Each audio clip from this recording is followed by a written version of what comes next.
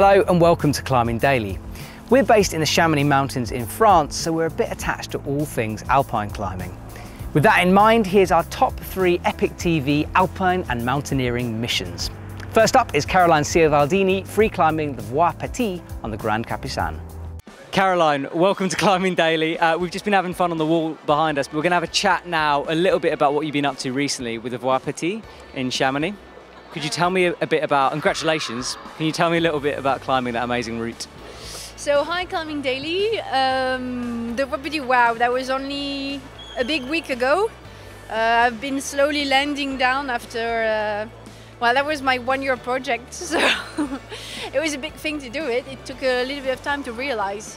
It's a high altitude alpine route opened by Arnaud and Stéphanie, Arnaud Petit and Stéphanie Bollet, on Grand Capucin.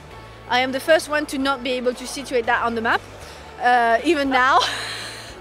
Apparently it's maybe the hardest rock high altitude route in the Alps, but I've been doing one. I had never BV before. I'm not actually planning on taking over mountaineering. I'm a climber, you know. So. And how long ago did this process start? Because this isn't the first time you've been up there, is it? I think it's just like for years I've heard about the Voie Petit on and on and on. And 2 years ago, I got asked, what do you want to do actually? It was my North Face manager.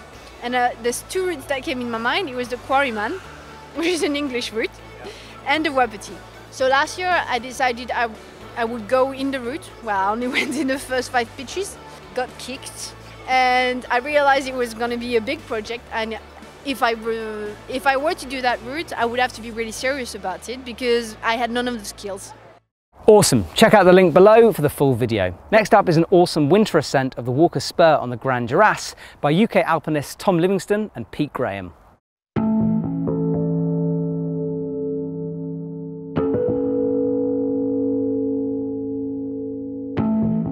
My name's Tom Livingstone and I currently live in North Wales. My name's Pete Graham and I'm from the Lake District and I live there. So we chose to do the Walker Spur. One reason for that is that a lot of the ice routes in Chamonix at the moment are in really poor condition because there's no ice. Whereas the Walker Spur's like basically a rock route. You can do it in whatever condition in winter, but it's not necessarily like a logical winter route to do. Some people might think it's a bit stupid.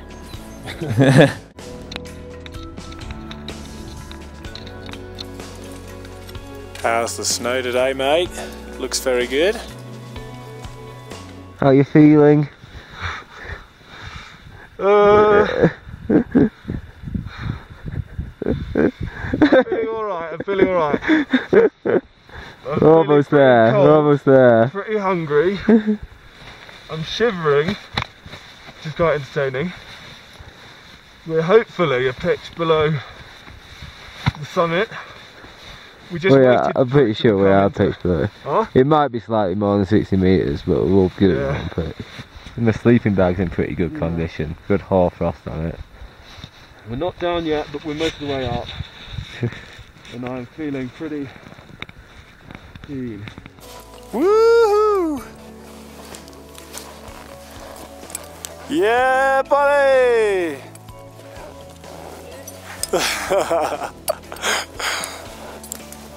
The Walker Spur. Woo! Yeah, it's TD Plus. I don't even know what TD Plus is actually.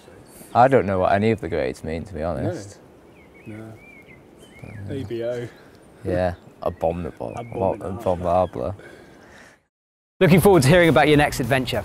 Next up, we had the opportunity to interview the winners of the Pilet d'Or Mountaineering Awards. So here's Mick Fowler and Paul Ramsden talking about their ascent of Gave Ding in Nepal.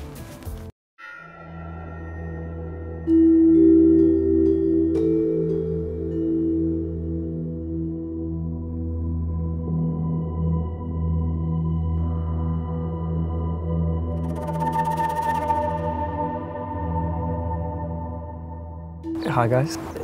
Let's talk about the route first of all. Can you just tell me a bit about it? Yeah, it's the extreme northwest of Nepal on the Nepal-Tibet border. and it's a pretty remote area.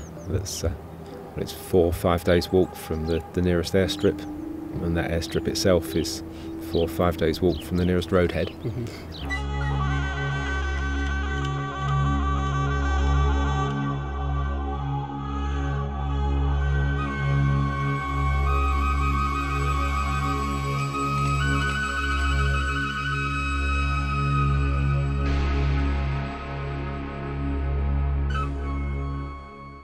So this big face, as you observed it, it got narrower and narrower as you discounted various options until you would basically end up with one feasible safe line. We kind of plan out the climb beforehand. In fact, we actually sit there and basically draw a pre-route topo. Okay. So we actually plan where we're going, where we can sleep, where variations might exist.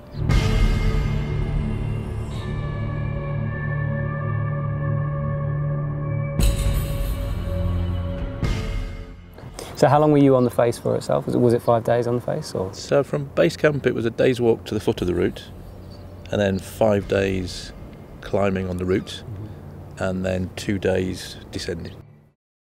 For more interviews with the Pilet d'Or winners, check out the link below, and don't forget to comment and let us know what your favourite mountaineering moments from 2016 were. Thanks for watching.